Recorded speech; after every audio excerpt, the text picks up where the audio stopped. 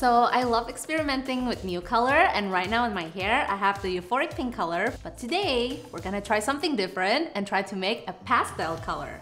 And we're gonna do that by using pastel mixer. Okay. Oh, this smells really good. Let's see. I think I'm gonna go with grapefruit today. Okay, so just a little bit like that. And I'm really happy when I use Strawberry Leopard because it's vegan and it's cruelty-free, so it makes me feel really good. Let's see how it looks. Oh, okay. It's more like lavender now. I can't wait to try on my hair next time. I'm so excited.